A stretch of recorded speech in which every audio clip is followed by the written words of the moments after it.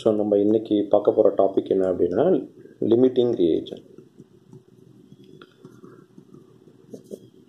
So limiting ரியேஜன்ஸ்னால் என்ன, ஏதாச்சும் problem பார்ப்போம். இது பேசிக் கான்செப்ட்ஸ் ஆஃப் கெமிஸ்ட்ரியில் வரக்கூடிய ஒரு ரொம்ப முக்கியமான ஒரு கொஷின் இது. எப்படி எடுத்துக்கோங்க, A combines with B to give AB. For example நம்ம வந்து 1 mole of A combines with 1 mole of B to give 1 mole of AB. ஒரு ஆர்டினரி ரியாக்ஷன். இப்போ நான் வந்து B கொஞ்சம் எக்ஸஸாக எடுத்துக்கிறேன்னு வச்சுக்கோங்களேன். ஒரு 15 moles எடுத்துக்கிறேன். A வந்து அதே 1 mole இருக்குது. இப்போ என்னென்னா 1 mole of A can combine only with 1 mole of B. நீங்கள் 15 mole எடுத்தீங்கன்றதுனால 1 mole of A cannot combine with 15 mole of B. So என்ன அர்த்தம், நீங்கள் 1 mole of A will combine only with 1 mole of B. அப்படின்னா இங்கே எக்ஸஸாக B இருக்குது. அப்போ 14 moles excess இருக்குது. ஸோ இதுக்கு பேர் எக்ஸஸ் ரியேஜன். ஸோ நம்மளுடைய கான்செப்ட் என்ன, லிமிட்டிங் ரியேஜன் தான். லிமிட்டிங் ரியேஜன் நம்ம எப்படி எடுத்துக்கிறதுனா, ஒரு ரியாக்ஷனில் எந்த ரியாக்டன்ட் வந்து ஃபுல்லாக அந்த ரியாக்ஷனில் கன்சியூம் ஆகிருக்கு, அதான் நம்ம எப்படி சொல்லணும்னா reactant which is completely consumed during the reaction. இந்த A plus B gives ABல A தான் ஃபுல்லாக கன்சியூம் ஆகிருக்கு. அப்படின்னா A தான் இங்கே யார் அப்படின்னா லிமிட்டிங் ரியேஜன். யார் லிமிட்டிங் ரியேஜன். அது இன்னொரு ஸ்டைல் எப்படி சொல்லலாம்னா, ஒரு ரியாக்ஷனில் 100% ஒரு ரியாக்டன் கன்சியூம் ஆயிடுச்சு அப்படின்னு எடுத்துக்கலாம். இல்லை, it is only present in smaller amount, இல்லை லெஸர் அமௌண்ட். ஏபி அப்படின்னு நம்ம இந்த இடத்துல பார்க்கும்போது ஏ தான் கம்மியாக இருக்குது.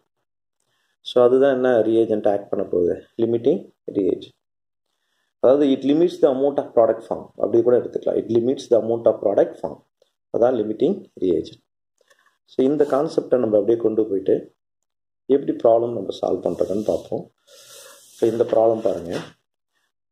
இதில் பாருங்கள், 56 grams of nitrogen reacts with 30 grams of hydrogen to form ammonia. Calculate the number of moles of ammonia formed. இப்போ இந்த ஈக்குவேஷன் நீங்கள் கவனிங்க. நான் அந்த ஒரு பேலன்ஸ்டு ஈக்குவேஷன் நான் எழுதிட்டேன். அதாவது nitrogen combines with hydrogen to form ammonia. அது 1 mole of nitrogen, 3 moles of hydrogen and 2 moles of ammonia. So இப்போ நீங்கள் கவனிங்க, ஃபஸ்ட்டு வந்து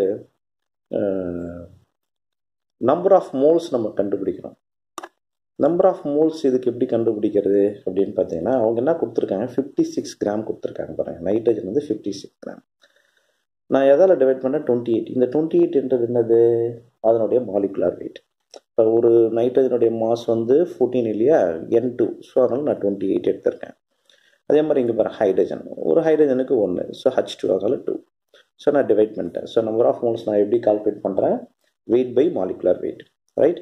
ஸோ நைட்ரஜனுக்கு வந்து 2, ஹைட்ரஜனுக்கு வந்து 15. ஸோ அடுத்த ஸ்டெப்பை நான் என்ன செய்கிறேன்னா, ஸ்டாக்கியோமெட்ரிக் கோஎஃபிஷியன்ட் அங்கே எவ்வளோ இருக்குது, அதான் இங்கே பாருங்கள். நைட்ரஜனுக்கு முன்னாடி என்ன நம்பர் இருக்குது, 1, ஹைட்ரஜனுக்கு 3, அம்மோனியாவுக்கு 2. இதுதான் ஸ்டாக்கியோமெட்ரிக் கோஎஃபிஷியன்ட். ஸோ அடுத்த ஸ்டெப்பை நான் என்ன செய்கிறேன், அந்த ரேஷியோ கண்டுபிடிக்க போகிறேன். இந்த ரேஷியோ எப்படி கண்டுபிடிக்கிறது அப்படின்னா, ரொம்ப சிம்பிளாக நீங்கள் எப்படி எடுத்துக்கலாம்னா, ஸ்டெப் 1 ஸ்டெப் 2ஆல் டிவைட் பண்ணிங்க. பாருங்கள், 2/1, 15/3. புரியுதா பாருங்கள். அதாவது என்ன அர்த்தம்னா, நம்பர் ஆஃப் மோல்ஸை நான் ஸ்டாக்கியோமெட்ரிக் கோஎஃபிஷியன்ட்ல டிவைட் பண்ணியிருக்கேன் இல்லையா. நீங்கள் ஸ்டெப் 1/ஸ்டெப் 2, அதான் ரேஷியோ. ஸோ இந்த ரெண்டு வேல்யூ கவனிங்க. இது வேல்யூ 2, இது 5. இப்போ தான் நான் சொன்னேன், லிமிட்டிங் ரியேஜன்னா யாரோட வேல்யூ கம்மியாக வருதோ, இப்போ இந்த ரேஷியோவில் இவரோட வேல்யூ தான் கம்மியாக வருது. அப்படின்னா எனக்கு இங்கே N2 தான் கரெக்டாக, N2 தான் என்ன ஆக்ட் பண்ண போகுது, லிமிட்டிங் ரியேஜன். சரியா. இப்போ நான் என்ன கண்டுபிடிச்சிட்டேன், லிமிட்டிங் ரியேஜன் யாருன்னு கண்டுபிடிச்சிட்டேன். இப்போ நமக்கு என்ன கொஸ்டின் கேட்குறாங்க, number of moles. Number of moles எப்படி கண்டுபிடிக்கிறது, அதை கவனிங்க. அதுக்கு பேர் தான் மோல் ரிலேஷன்ஷிப்னு சொல்லுவோம். Mole relationship. இல்லை அனலைசிஸ் எப்படி வேணால் சொல்லலாம். மோல் ரிலேஷன்ஷிப் சொல்லலாம், இல்லை மோல் அனலைசிஸ் சொல்லலாம். இங்கே பாருங்கள், நமக்கு இருக்கிற ரியாக்டன்ஸ் எடுத்துங்க. Number of moles of nitrogen divided by, இல்லை ஃபுல்லாக எழுதிக்கோங்க, number of moles of hydrogen, அதேமாதிரி number of moles of ammonia. It should be divided by, பாருங்கள் ஸ்டாக்கியோமெட்ரிக் கோஎஃபிஷியன்ட் பாருங்கள் 1, 3, 2. கரெக்டாக? இப்போ நைட்ரஜனுடைய ஸ்டாக்கியோமெட்ரிக் கோஎஃபிஷியன்ட் என்னது 1, 1. இங்கே 3, இங்கே 2. இதானது மோல் ரிலேஷன்ஷிப். இதை ஈக்குவல் பண்ணிக்கலாம். ஓகேவா? நான் திரும்பவும் சொல்கிறேன். number of moles of nitrogen by its stoichiometric coefficient, number of moles of hydrogen by its stoichiometric coefficient, number of moles of ammonia by 2. சரியா? இப்போ கவனிங்க, நமக்கு என்ன தெரியும்? N2 தான் லிமிட்டிங் ரியேஜென்ட். அப்போ அந்த லிமிட்டிங் ரியேஜென்ட் யாரோ அவரை தான் யாரை கண்டுபிடிக்க போகிறோம்? Number of moles of ammonia, அவரோட ரிலேட் பண்ணணும். இதை ரிலேட் பண்ணக்கூடாது. அப்போ எடுத்துக்கோங்க, N of N2 divided by 1 is equal to N of NH3 divided by 2.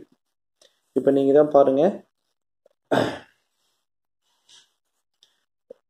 நைட்ரஜனுக்கு limiting reagent value எவ்வளோ வந்திருக்கு? 2. ரேஷியோ வேல்யூ எவ்வளோ? 2. ஸோ அங்கே பாருங்கள், சப்ஸ்டிட் பண்ணுங்கள். So 2 divided by 1 is equal to N of NH3 by 2. So cross multiply பண்ணுங்கள். Number of moles of NH3 is equal to 4. That's all. Thank you.